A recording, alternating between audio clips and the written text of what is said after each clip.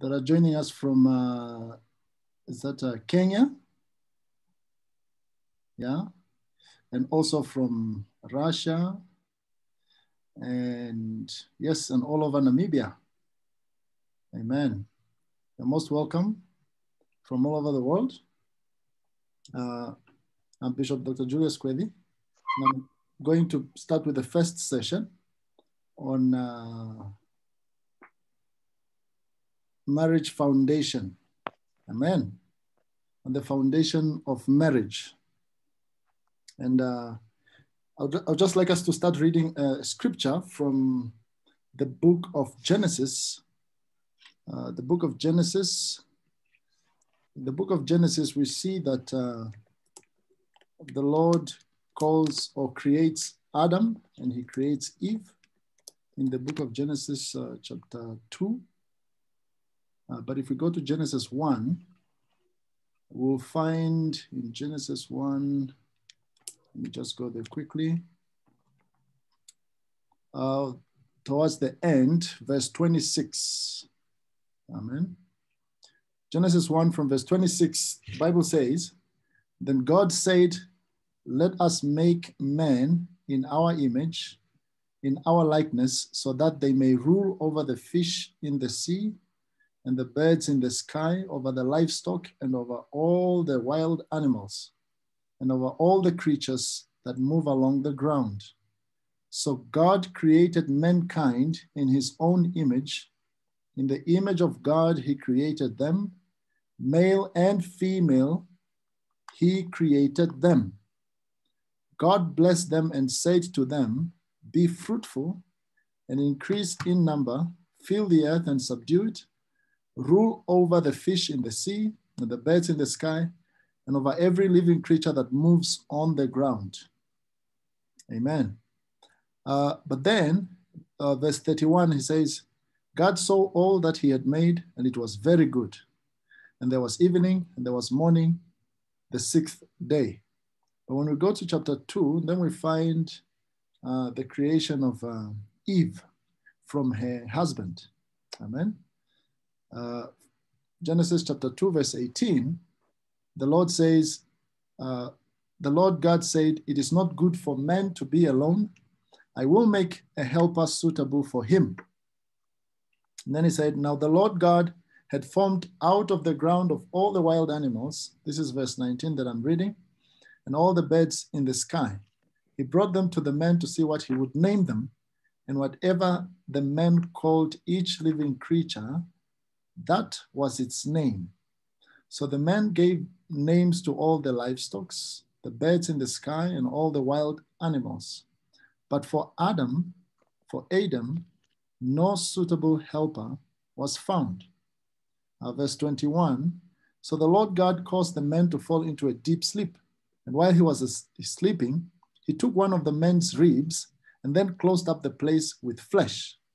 Then the Lord God made a woman from the rib he had taken out of the man, and he brought her to the man. The man said, this is now bone of my bones and flesh of my flesh. She shall be called woman, for she was taken out of man. That is why a man leaves his father and mother and is united to his wife, and they become one flesh. And Adam and his wife were both naked, and they felt no shame. Amen. This is a very important scripture. And from this scripture, we understand, number one, the purpose of marriage. And number two, God's design for marriage, what he designed marriage to be, the structure that God has instituted in order to make this institution called marriage. Amen. And a few things we pick up from these scriptures, we see that God created man. It was his idea, so he created man, and then he created woman. And in creating woman, he said there was a need for creating both man and woman. After he created Adam, he gave him the mission. He gave him responsibility over the earth, to take care of the earth, but most importantly, to worship God on this earth, because he said he created Adam in the image of God. And then when he brought forth the woman, he said, it is not good for a man to be alone. He said, I will make him a helper suitable for him. I'll make him a helpmeet. And the word that is used there for helper is a very interesting word, because when you try to trace it through scripture and to see where does this word appear in the Bible, you find that it always refers to God's help. That when God created Eve and said she'll be Adam's helpmeet. So that word is always used to refer to God's help, whether it's in the book of Psalm or in other passages in the prophets. And it could rightly be said that by creating Eve, God essentially was providing his help to Adam.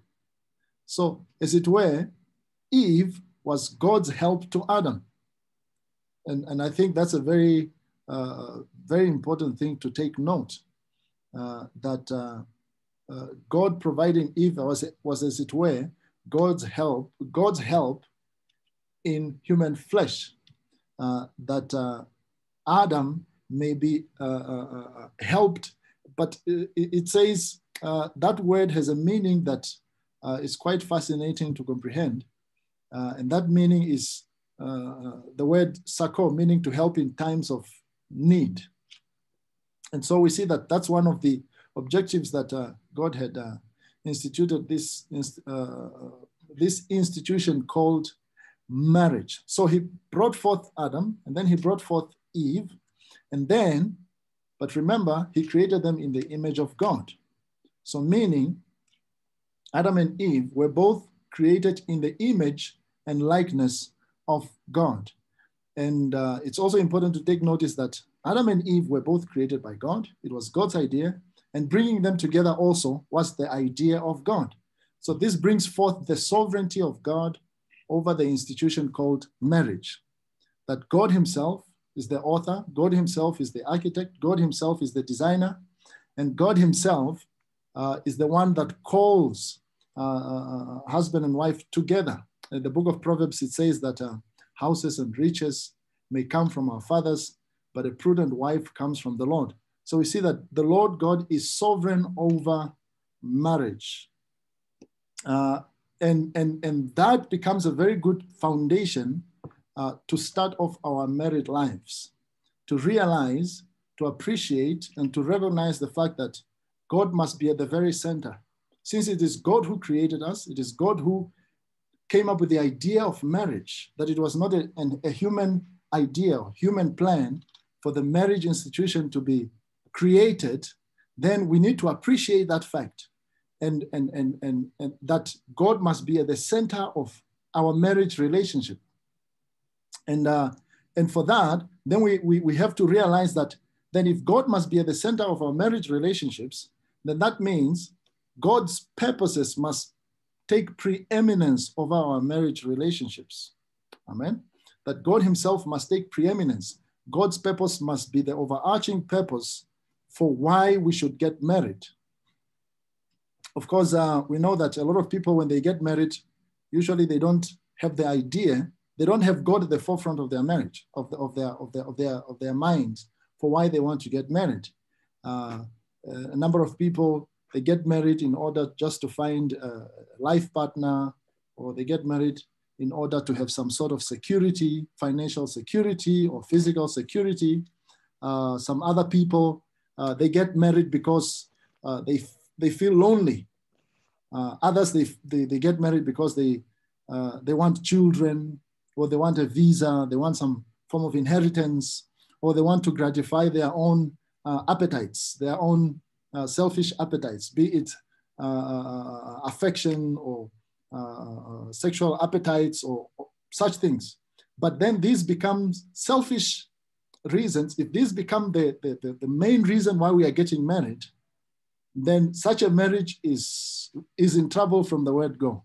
Yeah, to get married because one wants to have a lot of income, wants to have political influence, or one wants to have a good inheritance, or because one merely wants to have children, then that's a very short-sighted vision for getting married, because then that becomes a very selfish reason. And if you get married to somebody hoping that you'll have children, but then you don't end up getting children, you'll eventually end up breaking this marriage, yeah, or even abandoning God himself. There is an example in the global news media. There was a pastor and his wife that always wanted, before they became Christian, they've always wanted children. And they became Christians because they thought that, you know, God answers prayer and they will have children if they become Christians. And until they were elevated into the office of pastor, they both became pastors and they were praying to have a child, even just one child. But many years went by and they didn't have a child until they became disillusioned. They thought, this thing of Christianity doesn't work because God has not answered our prayers to have a child. And owing to that, they ended up actually backsliding, leaving the faith, you know, abandoning their call of being a pastor, and eventually abandoning the whole faith. So having a child as your main goal for getting married is a short-sighted vision. Or to get married because you want to be happy. It's a short-sighted vision that is misinformed, because marriage is not about finding happiness or finding somebody that can fulfill you. Yeah, with all our selfishness that we have, we mistakenly think that by getting married, then we'll be fulfilled. But that's a very distorted view of marriage, because we are very selfish people. We are very angry people. We are jealous people. We are proud people. Now, if you find somebody who's also proud, and then you bring them to try and compliment you, or you bring them, or you find another selfish person to come and complete you, then that is selfishness to the nth degree.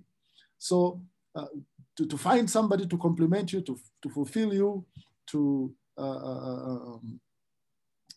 perfect you, it is also a short-sighted vision.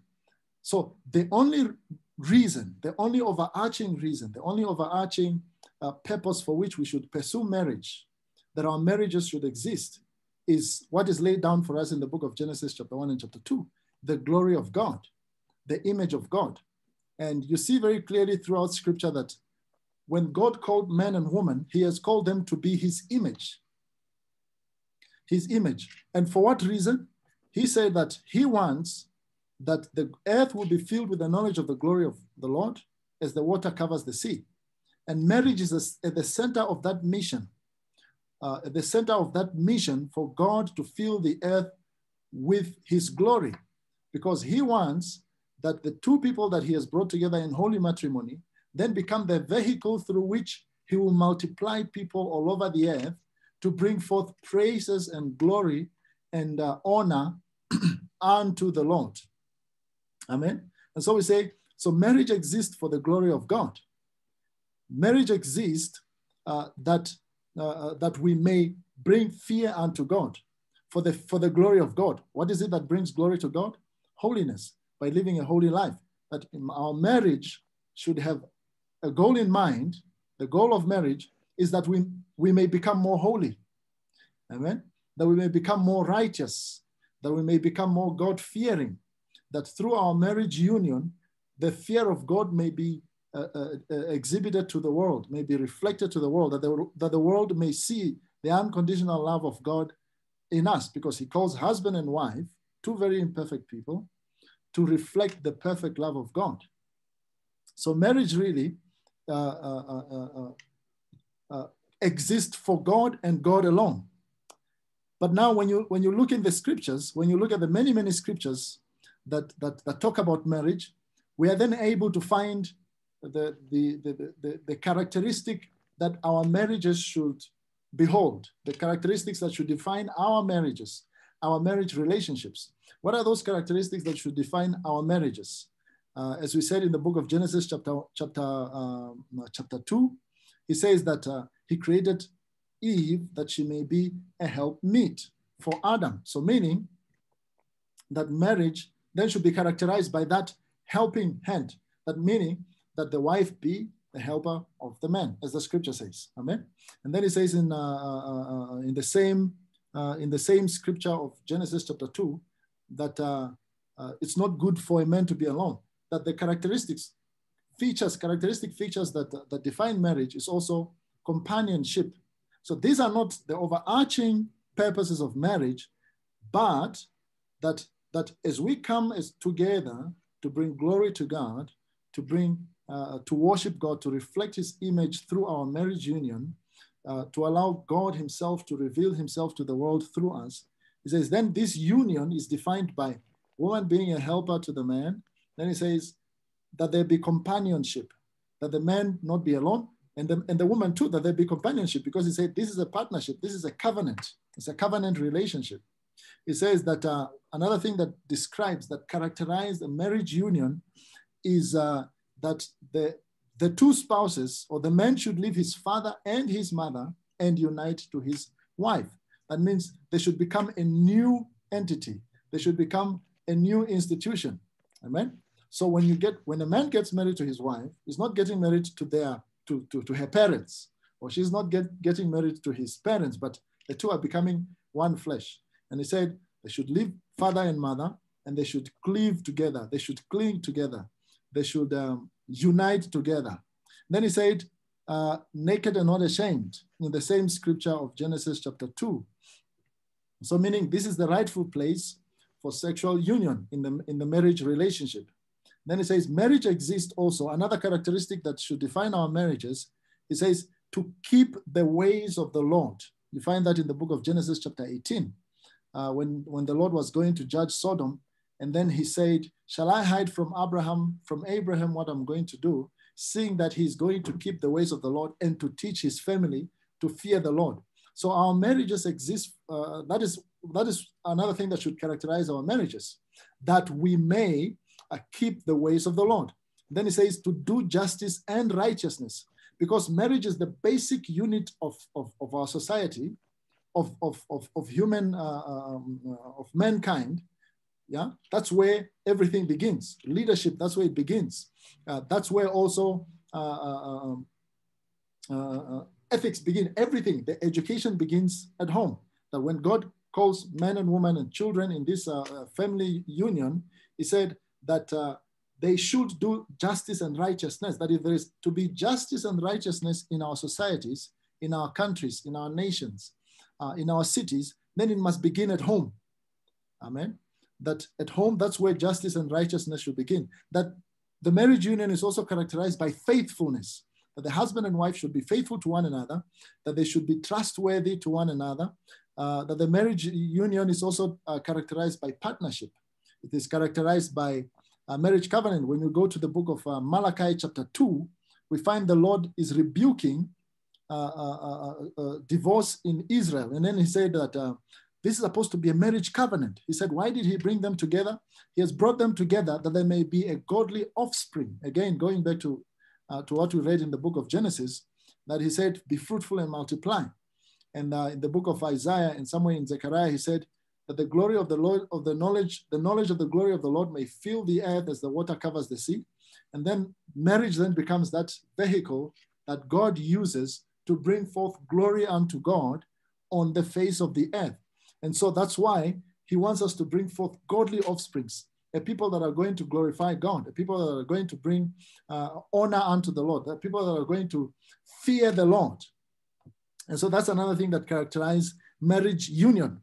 What else should characterize our marriage unions? He said, lasting, that marriage should be a lasting union. It should be lifelong, meaning marriage is not for 1 week, 1 year, 20 years, 30 years. Marriage is for a lifetime until the Messiah comes. Amen. So when we enter the marriage union, we should have that in perspective, that there is no going out. Amen. But that doesn't mean you are trapped, because if you are entering marriage and you are hearing that marriage is for a lifetime, and then you begin to think you are trapped, then you're in marriage for the wrong reason. Amen. So because it is not a trap. Marriage is for lifelong. It should be lasting. It should be lasting. Amen. It should not be something that like having a car. Meaning that the reason why it should be lasting is because marriage is honorable. Marriage, we should honor it. We should respect it. We should treasure our marriage relationships. And so if we are only going to have to be married for a few years, then we have devalued the value that God himself has put upon the marriage union. As he says in the book of Hebrews chapter 13, he said, marriage should be honored by all. Hebrews chapter 13, verse 4.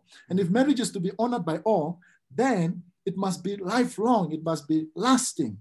Amen. Then that brings forth the quality of the marriage relationship. He said, marriage is a place of protection. It's a place where husband protects his wife, and the wife also protects her husband. Yeah, and protection can be manifested in different ways. There should be physical protection, obviously, to protect one another from physical harm in different shapes and forms. We should protect one another financially, meaning we should be financially responsible in our relations, in our marriage relationships. He said also emotionally, we should also protect one another emotionally and not expose one another and not expose each other. Amen. As you see, a lot of issues going on in the world today. You find that a lot of people are divorcing, and very nasty stuff go on there. People are exposing things that have happened, that you can't even repeat here, So we should be able to protect one another in our marriage relationships. It is incumbent upon us. It is our responsibility to protect each other. Husband must protect the wife. Wife must protect the husband. Things that go on in there must be between the two. He said they are no longer two, but one flesh. And so other people should be excluded. So we should protect ourselves also from sometimes also from our family members, because our family members at times, they want to go in between and ruin or bring division between husband and wife. And we should also protect ourselves from, most importantly, protect ourselves from our own selfishness. Yeah? Protect ourselves from our own sins. As the Bible says, "Oh, wretched man that I am, who's going to deliver me from this body, from this flesh?" Because our flesh is very corrupt. We are very corrupt people, and we often don't realize it when we get into marriage. And it is that corruption that poses the greatest threat to our marriage relationships, our character flaws, the words we speak, the way we behave towards one another. That is also something that we need to protect each other from. Hallelujah. Some of us have bad anger, we get angry very quickly. Some of us, we are very quick at assuming the worst of our spouses, and which is very common. And so we need to learn also to protect our spouses from our sinful self. What else should characterize our marriage unions? A marriage union, again, should be, we should protect ourselves from the enemy, from Satan. Because we know that, as we said, marriage exists for the glory of God. That marriage exists to reflect the image of God.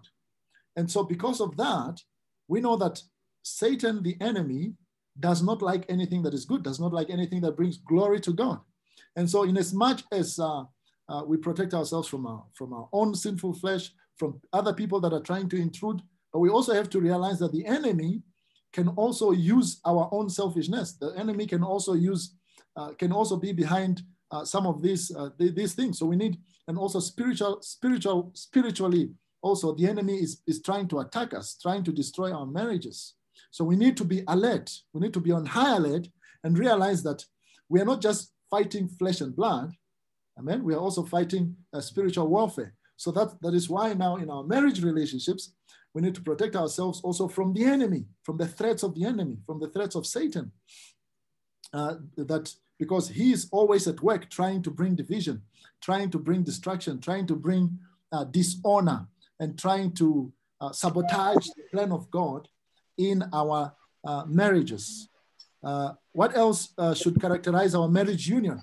We should realize that our marriage union, in our marriages, we should realize that God is the designer. And so it is God's purpose and it is God's will that must be fulfilled in our marriages. So meaning marriage should exist for the will of God, for the purpose of God. Romans chapter 12 says, God's purpose is good. God's purpose is perfect. God's will is good, pleasing, and perfect. And so that good, pleasing, and perfect will of God should be what characterizes our marriage, meaning we should submit to the purposes of God in our marriages, meaning we should submit to the will of God in our marriages. There should be oneness in spirit and in body, that in our marriages, we should be characterized by oneness, as Overseer Amalia is going to talk about later on. There should be oneness. We have to realize that we are a team. We have to work together as a team. We have to work together as a team and not as enemies in our marriages. Hallelujah. So that is another characteristic that should define our marriage relationships. Oneness in body and oneness in spirit, meaning we are working together towards a common goal, and not husband is trying to achieve this and the wife is trying to achieve something else. No, we should be fixed of one purpose, of one mind, and of one will, and of one goal. Here's another thing. Our marriages should also be characterized by no divorce. Hallelujah. We already talked about marriage should be a lifelong institution. Marriage is characterized by long tenureship, patience, endurance. So then that means divorce should be out of the equation. Hallelujah. Should not even be plan B or plan C or plan D or plan whatever. So meaning it is lifelong, no divorce. Meaning there must not be separation. The Lord Jesus said in the book of Matthew that whatever God has put together, let no man put asunder. So meaning our marriage relationship should be characterized by cleavage. We should really stick together, inseparable, meaning we should both be committed to this union, to this unity in spirit, meaning we should not allow our relatives, our parents, our fathers, the police, the government, lawyers to bring separation in our marriage relationships. Here's another thing that should characterize our marriage relationships: purity. Amen. Purity is another thing that should characterize our marriages. Purity in, especially as Hebrews chapter 13 verse 4 says, marriage should be honored by all, and the marriage bed kept holy or kept pure. The marriage bed should be pure, especially in the question of sexual purity. There must be purity in that aspect, because the Lord often uses marriage to speak about the relationship that he has with his church. So here's another purpose for marriage, that the church, that the marriage union should be a vehicle that reflects the relationship that Christ has with his church. And you know that whenever the church or a believer abandons the Lord always characterized that as idolatry, worshiping another. And then he said, but then he also characterized that as adultery, spiritual adultery. And so in the same way, if we are not faithful, if our marriage bed is not pure, then that is characterized by adultery, meaning idolatry also. And so there should be purity. We should strive to be pure in our relationships, in our marriages. Here's another thing that characterizes marriage union: submission to one another. It says submit one another, but then it also says that the husband is the head, as Christ is the head of the wife, of the church. And then he also says that then the wife is the body, like the church is the body of Christ. So there you go now, the spiritual leadership of the marriage union says the husband should be the head, meaning he's the leader, he's the high priest because he takes after Christ. He's the covering of this marriage. And then he says he's the one that is covering the wife, spiritually speaking. And then he says now the wife, while the husband is the head, like Christ, then the wife, he says, is like the church. And then he says that the church, I'm now referencing from the book of Ephesians chapter 5. He says now the wife must submit to the husband in all things. That's another thing that should characterize our marriages: submission. Not only should be there submission to one another, but then he says, wives, submit to your husbands in all things. Then he said that husbands, however, should love their wives. Now, this is another topic that Mama Bishop is going to get into. Whereas husbands should love their wives, then he said the wives should respect their husbands. This becomes now a very important aspect that brings conflict and a lot of commotion in marriage, because when we get into marriage, we usually don't know how to love and respect one another. And we find a lot of division comes in owing to that. So, but then he said, our marriages should be characterized by husbands loving their wives and wives respecting their husbands. And the way the husband should love the wife is the very same way that Christ Jesus died for the church. Philippians chapter 2 from verse 5. So he says, the way the husband should love his wife is the way that Christ came, humbled himself, and died for the church. Meaning, the husband should be willing and ready to lay down his life for his beloved wife. Meaning, he should consider her first before he considers himself. So this whole notion of, I'm the man, and so meaning everything I say goes, and the wife must serve you. No. That's not what Christ has designed.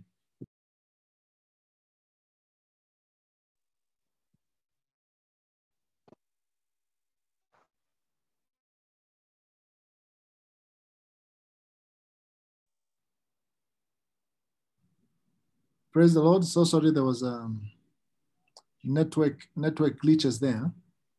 Can you hear me? Yes, we can. Amen. All right. So I was talking about how husbands should submit themselves. I mean, should love their wives in the way Christ loves the church, and the way that Christ loved the church is by humbling himself, the way of the cross, to humble himself and to lay down his life for his wife. And so he says that is the way of the cross. That is the way that husband should follow in order to love his wife, lay down his life for his wife, consider the wife first rather than himself. And I was saying that so the wife does not become the slave of the man. We have a distorted view in a lot of our culture. We think that a lot of men think that when they get married, then they're getting married to a housewife or just housekeeper. Yeah, a housekeeper, somebody who's just going to fulfill all his fantasies and desires. But that's not the design of marriage. The design is that there should be mutual respect and honor, and that the husband should be willing to lay down his life, and that the wife should respect her husband. But then there is love, there is unconditional love here, and there should not be force. Yeah, and so the design is that there be no force, that nobody has to be forced to. Husband should not be forced to love the wife. Wife should not be forced to submit to the husband, but they should do it out of a willingness of heart. And then he said, so the love that the husband should have for his wife must be a sacrificial love. Hallelujah. Must be a sacrificial love. Then he says, marriage should also be characterized by holiness. Amen. Because we say, as we said before, because marriage exists for the glory of God, marriage exists to reflect the image of God, then the highest form of reflecting the image of God is by living a holy life. When our marriages are committed to the holiness of the Lord, then that becomes the perfect avenue for us to reflect the image of God. He says, marriage should be, as he says that Christ cleaned the church by his word. The marriage union should be built on the word of God. Ephesians chapter 5 again. That's another characteristic, that our marriages should be built on the word of God. Our marriages should be radiant marriages, meaning they should reflect the rays of the light of God. As he said that we are sitting on a hill, sitting on a hill that cannot be hidden. We are the light of the world. It begins with our marriages. Hallelujah. He says our marriages should be without wrinkle, spot, and blemish. We should love ourselves. We should love others. We should love our spouses just as we love ourselves. So marriage is really must be characterized by selflessness. Amen. Putting your spouse first before yourself. He says wives should respect their husbands, and husbands also should respect their wives, in another part of the scripture. And then he said that we should not take advantage of one another. So meaning we should really be committed to mutual growth, to mutual spiritual growth. We should be committed to what is good for both, for us both. Husband should not be preoccupied with his own desires, with his own ambitions. Wife should not be preoccupied with her own ambitions, with her own desires, but there should be one union. Hallelujah. And really, when you look in society, you can see the stark contrast between a marriage that is built on the word of God and a marriage that is built on the material things of this earth.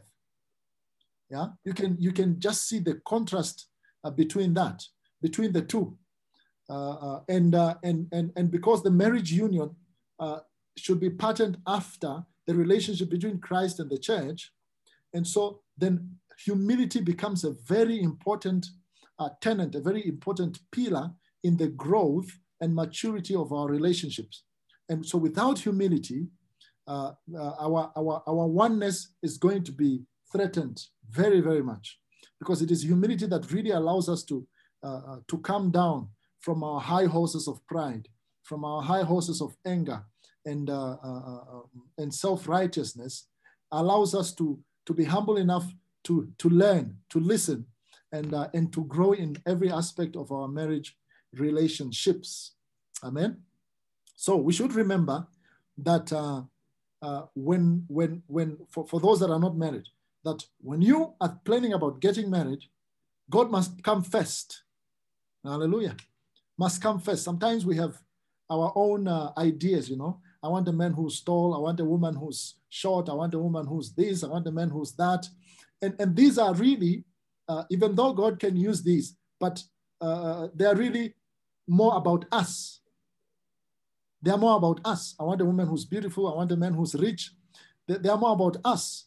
And because they are all built on the earthly qualities. They're all built on earthly qualities. And we know that earthly things, earthly qualities, earthly things, they all fade away quickly. If a man, you say, I want to marry a woman who's very beautiful, what will happen then when she loses her beauty? Yeah. A woman says, I want to marry a man who's rich so that I don't ever have to worry about financial security. Then what will happen when he loses his job? Are you going to tell him to abandon his God? Like Job's wife was telling him to abandon his God. Amen. And so if we fix our purpose on the things of this world, if the things of this world become our purpose, and we know that the things of this world, they are always shifting according to the winds of this earth. Yeah. And so when the cultural winds blow, then our earthly focuses also, they shift. They are not constant. Yeah. But when we fix our eyes on the Lord, when we put Christ at the center of our marriages, when Christ becomes the rock, the solid rock foundation of our marriages, then our marriages are in the right place to succeed, are in the right place to bring glory and honor unto the Lord. In the right place also to bring us the happiness and the joy that we are so pursuing relentlessly. But that joy and true happiness in marriage comes not by pursuing joy and happiness, but by pursuing Christ. Amen. When we learn to love God more, the Lord in turn will teach us to love our spouses more.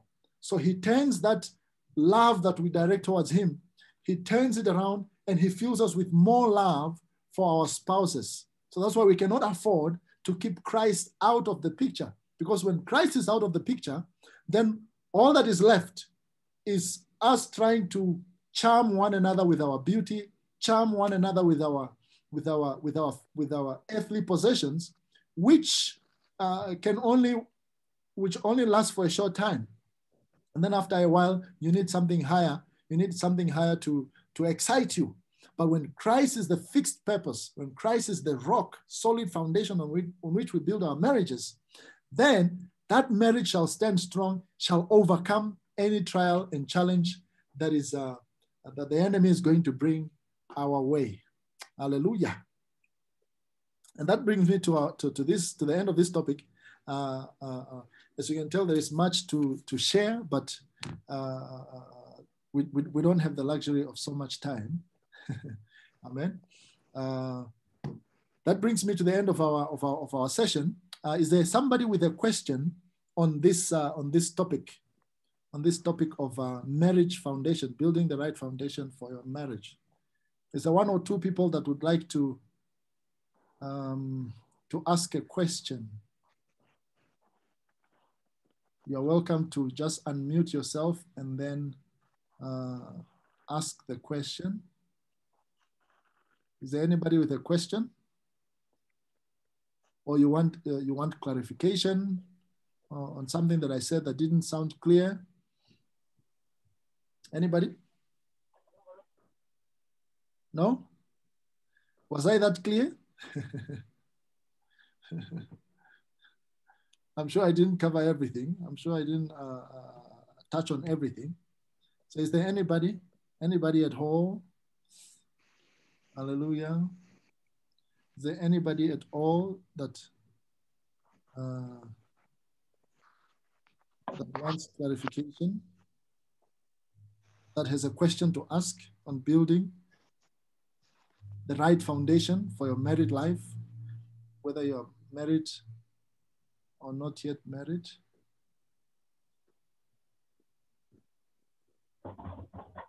Okay. Now, in absence of that, okay, the Archbishop will start ministering in the next 4 minutes. Let me give her time to prepare herself. I'll just play a song interlude. Amen. I'll just play a song interlude to allow her to prepare herself for to present her topic on expectations in marriage.